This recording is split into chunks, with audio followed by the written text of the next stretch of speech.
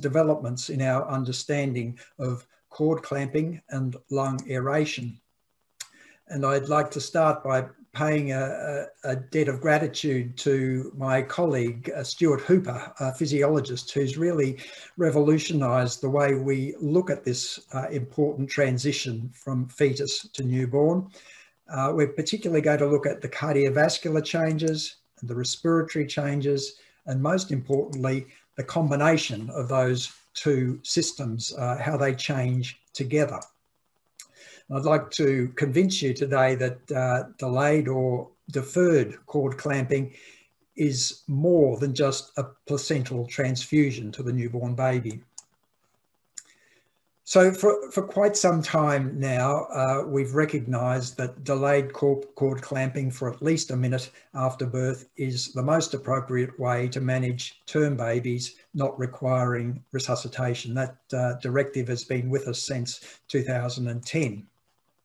So turning our attention to the group of vulnerable infants, those are the preterm babies, there's been an increasing amount written about these babies. And when we looked at the literature in 2015, there were 16 articles, 12 randomised trials, 4 observational studies with more than 1,000 babies in total that looked at this question: when should we clamp the umbilical cord of a preterm baby? The important thing to realise about these articles that all of these studies excluded babies who needed resuscitation. Now, when these articles were looked at, there was no difference between the groups in terms of their mortality or rates of severe intraventricular hemorrhage. There was no evidence regarding neurodevelopment. There was a suggestion that delayed cord clamping reduced the risk of any intraventricular hemorrhage, and it improved hemodynamic stability for preterm babies in the first hours of life. They seem to need less inotrope support. So at this time, we made a fairly weak recommendation. We suggested delayed cord clamping for preterm infants not requiring immediate resuscitation. That's a weak recommendation, and it's based on very low quality evidence.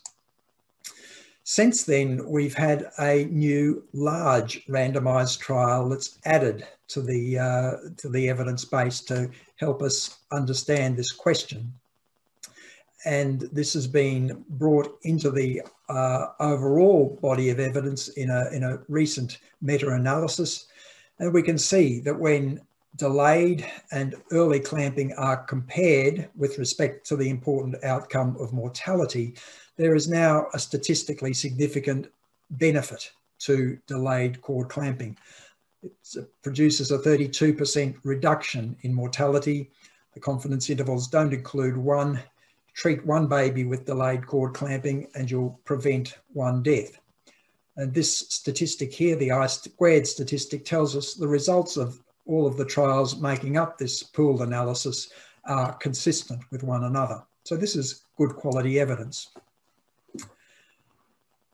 So if we look again at the physiology and the changes that happen at birth to the circulation, if we start with the fetus, and you'll remember that blood returning from the placenta mixes with that from the lower body, goes through the ductus arteriosus, and whereas it would normally go to the right heart, it is generally shunted across the foramen ovale, across the atrial septum and into the left atrium and then the left ventricle. From there, it's pumped into the body, the upper body, and back to the lower body and the placenta.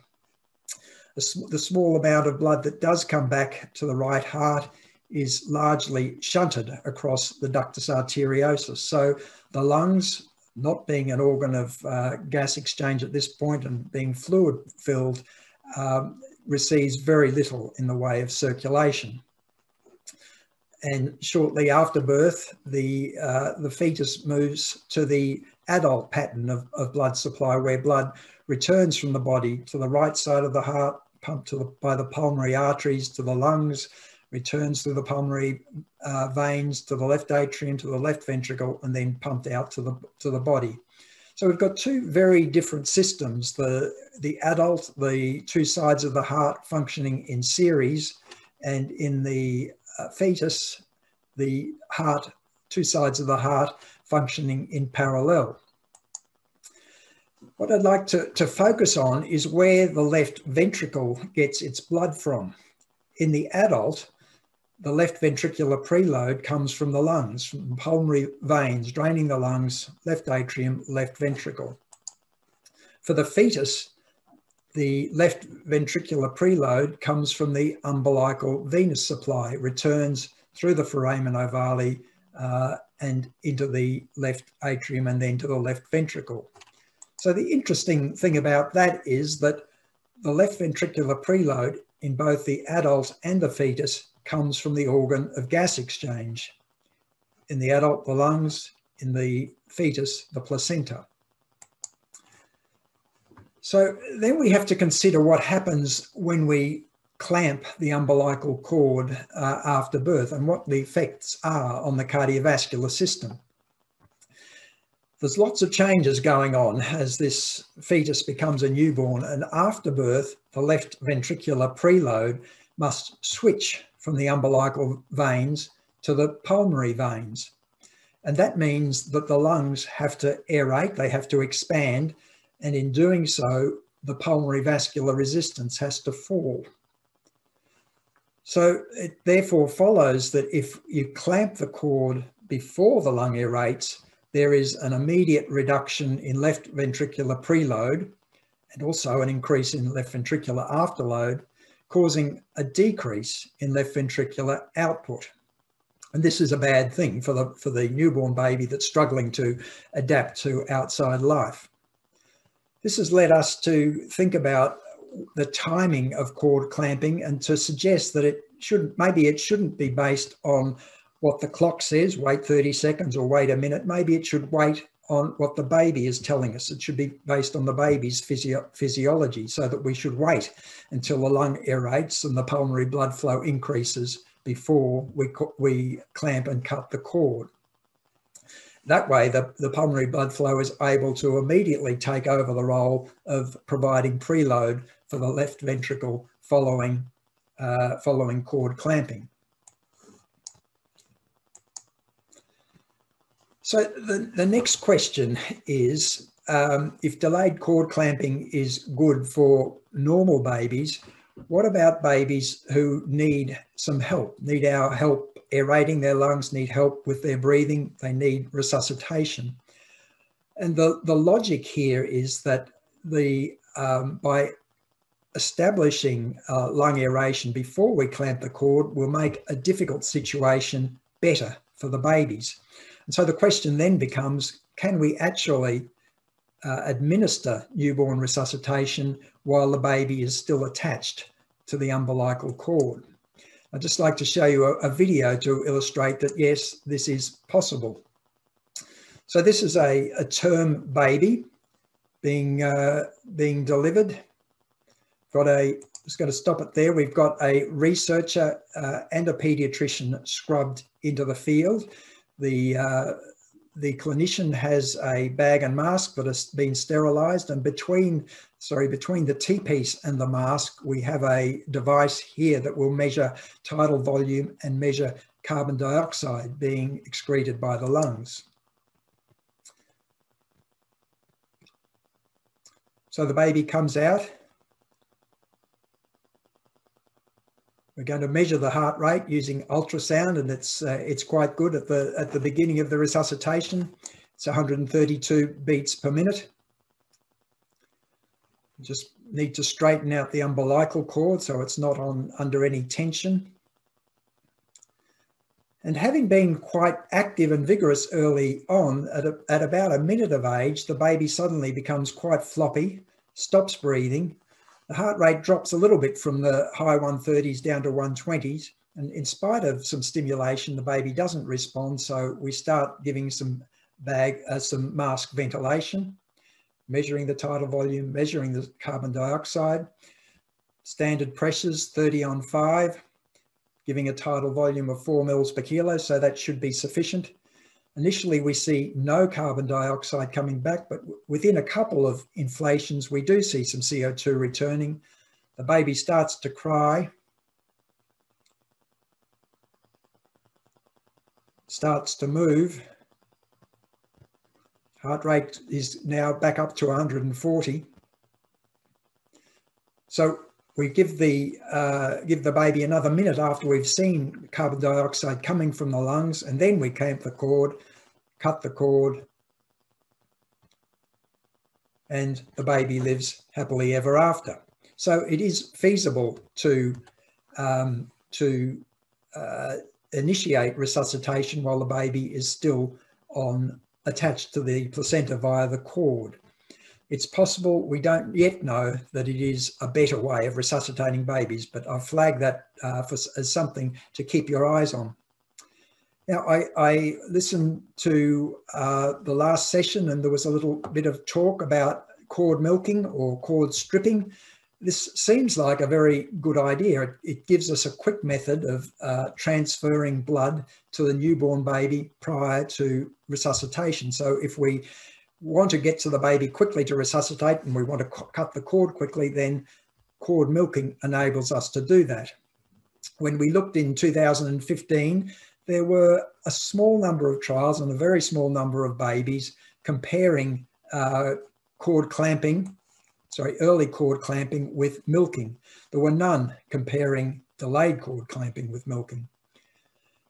We found no evidence of a difference in rates of death. None of these babies were followed into infancy to assess their neurodevelopment. No difference in the use of phototherapy.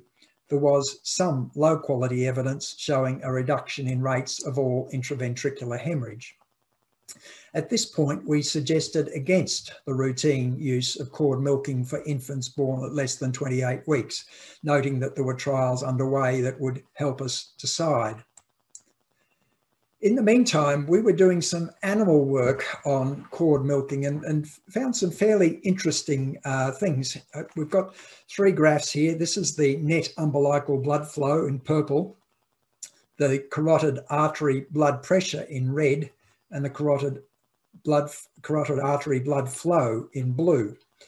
Each of these black vertical lines is an episode of milking. So the cord is being milked with each of these episodes. And what you can see is with each milking, there is a surge in blood pressure and a surge in carotid artery blood flow with each successive milk. And as Aiman said, this poses a risk to the preterm baby. This is one of the things that we believe is in the causal pathway of intraventricular hemorrhage, these sudden surges of blood pressure and blood flow to the delicate circulation of the brain. In contrast, this is a lamb that was ventilated first before the cord was clamped here. And you can see that the carotid artery blood pressure and the blood flow is very stable throughout the resuscitation and following cord clamping. Anup Kathiria did a very nice and important study comparing delayed cord clamping with umbilical cord milking and looking at the important outcome of death or severe intraventricular hemorrhage. This was done in preterm babies. The primary outcome was not significantly different between the two groups, although the umbilical cord milking group had a rate of 12% versus 8% in the delayed cord clamping group. The problem with this study, or the problem that this study revealed, was a higher rate of severe intraventricular hemorrhage in the most immature babies, 22% versus 6%.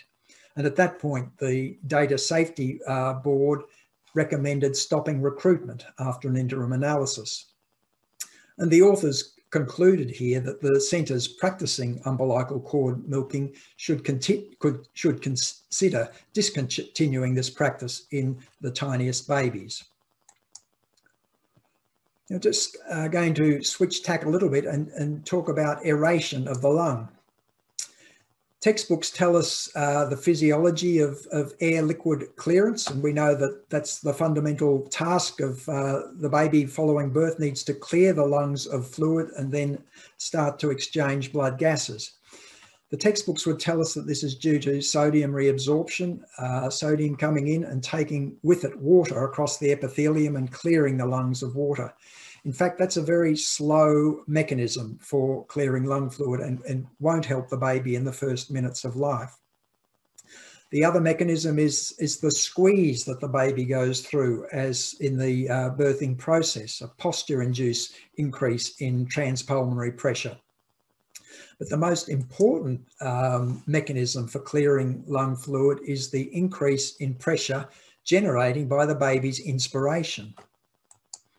And this is illustrated quite nicely in this graphic. Fluid is driven down the airways, the big airways, the small airways, into the alveoli and then across into the interstitium of the lung with successive inflations. And that process happens very quickly, and then over the following 4 to 6 hours, that fluid is removed from the lungs through the lymphatics. And this gave rise to the notion that perhaps instead of giving intermittent short breaths, we should be giving babies in the first minute or two of life sustained inflations. And the rationale here is that if you can establish a functional residual capacity quickly, will improve the outcomes following resuscitation. And there was strong evidence at this stage from animals, in the lamb and rabbit models, that sustained inflations were safe and effective. I think I might have shown this, this image before at this meeting. This is a rabbit undergoing a sustained inflation, and you can see that this results in a slow, steady inflation of the lungs up to total lung capacity. So we fully aerate the lungs and then start tidal breathing, and we've established a functional residual capacity. We can very quickly establish gas exchange. So a very promising way of doing things. Back in 2015, there were 3 randomized trials, 2 cohort studies, and the evidence was not particularly strong. There was no benefit in terms of death rate or bronchopulmonary dysplasia or air leak. There was some low quality evidence of a decreased need for mechanical ventilation. So ILCOR's recommendation at this stage was against the routine use of initial sustained inflation for preterm infants without spontaneous respirations. They suggested that it could go on in research settings. And so the values and preferences that guided this recommendation were the absence of long-term benefits and a lack of clarity on how to administer sustained inflations. And it was done in the knowledge that there was a large randomized trial underway. And this trial was the SAIL trial. It was published last year, and it includes some very valuable lessons. So it started off with this rationale that if we wanted to establish gas exchange quickly and therefore resuscitate the baby quickly, it would be good to expand the lungs as quickly as possible. If we do the physics, we know that liquid-filled lungs have a longer time constant than gas-filled lungs, and therefore it made sense for a long, slow inflation rather than short, sharp inflations. We had the animal evidence that sustained inflations worked very well, but we knew in those animals they were intubated and sedated, not being potentially vigorous and not being mask ventilated. When we started the SAIL trial, there was limited human experimental data. And most importantly, there was this geographical divide. So sustained inflations were commonly practiced in Europe, but hardly practiced at all in the United States. So there was this tension between 2 ways of doing things, and the umpire, ILCOR, was agnostic, would not really express a strong opinion either way.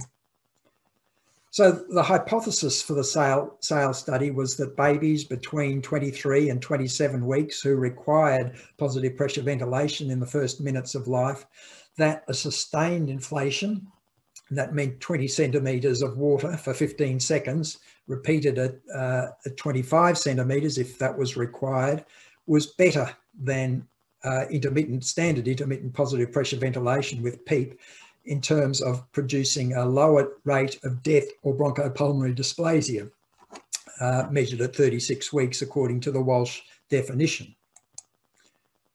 And this is the types of mothers and babies where we were looking at. There were very high rates of antenatal steroid use.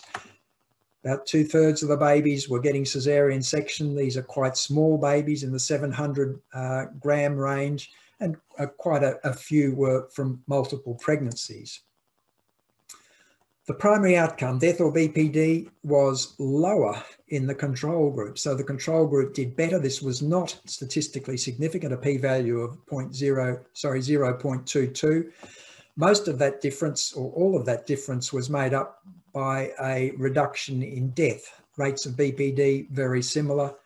Nothing there is statistically significant. Likewise, no significant differences in any of the secondary outcomes. The need for surfactant either in the delivery room or at any time during the NICU admission.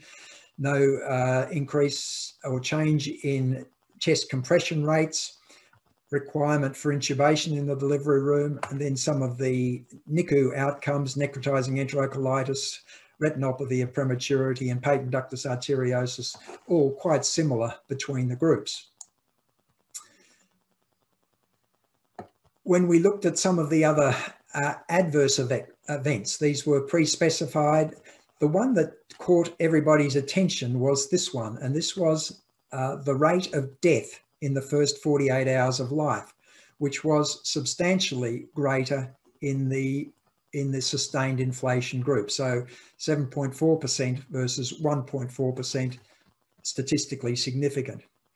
Interestingly, no mechanism to explain that, no difference in intraventricular hemorrhage rates, no sign of more air leak in the babies receiving sustained inflation, and no early evidence of lung disease in these babies. So an increased death rate, but not explainable. So at the end of the study, we had to conclude that in extremely preterm infants requiring resuscitation at birth, up to 2 sustained inflations does not reduce the risk of BPD or death, but it might increase early mortality.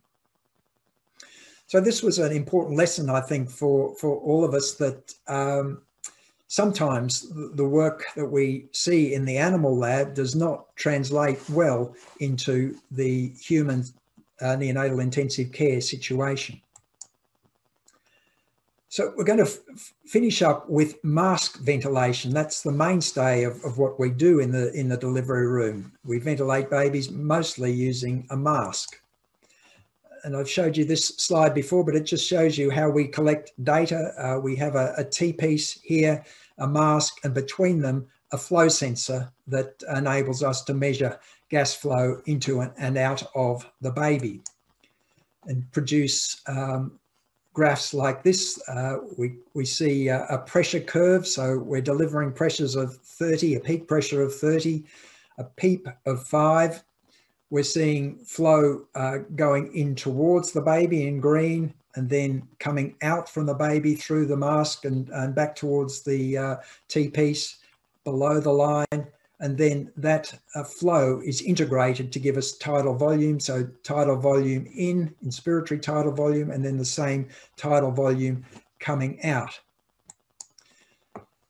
But that was the ideal situation. This is what we saw from time to time. We're generating good pressures, 30 on 5 as before, but we're not generating any gas flow either in or out of the baby, and therefore not effectively ventilating the baby, providing no tidal ventilation.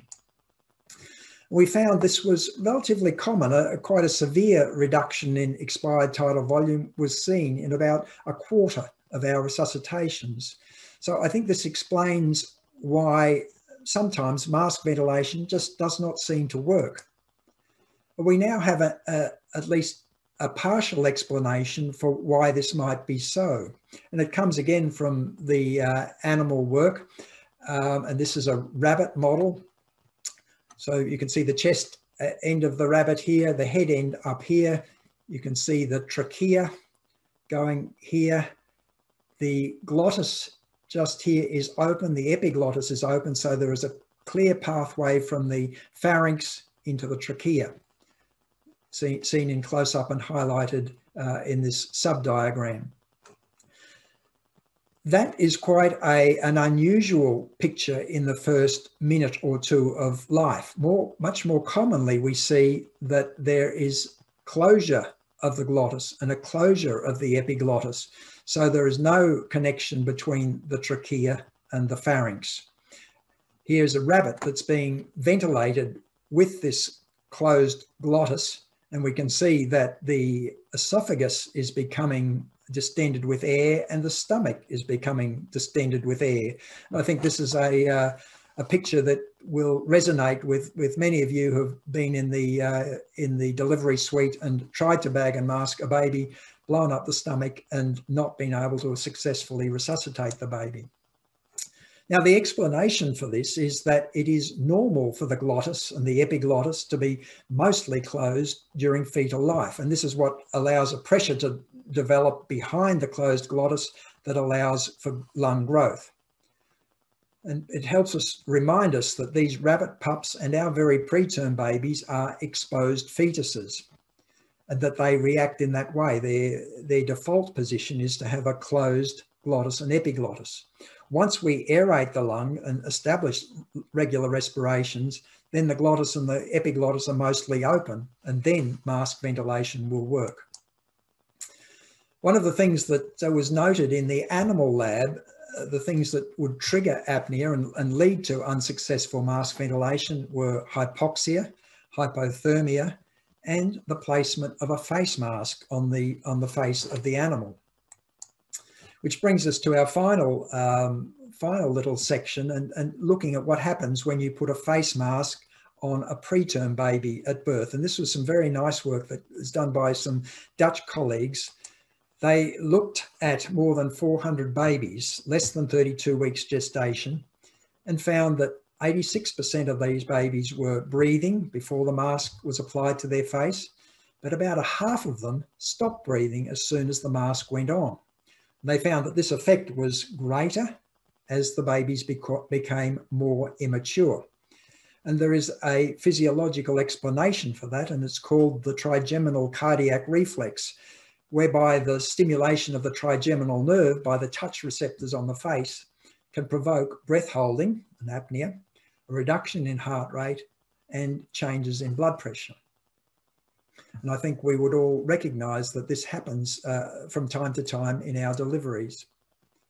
So just to finish off, in summary, delayed cord clamping is recommended for term and preterm infants. Thinking about it, physiological-based cord clamping, waiting till the baby has established effective ventilation, might be more beneficial, and there are studies underway to assess that.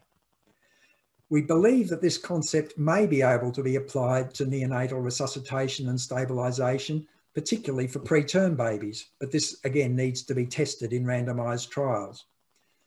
I would agree with Aiman that cord milking is not recommended for extremely preterm infants. Sustained inflations, although promising, are not the answer to quickly aerating the preterm lung. And we know a little bit more about why mask ventilation sometimes doesn't work. Airway obstruction is a common cause of this problem. And we know now that obstruction occurs at the level of the glottis and the epiglottis. So with that, I'll stop and I'll await questions later on in the day.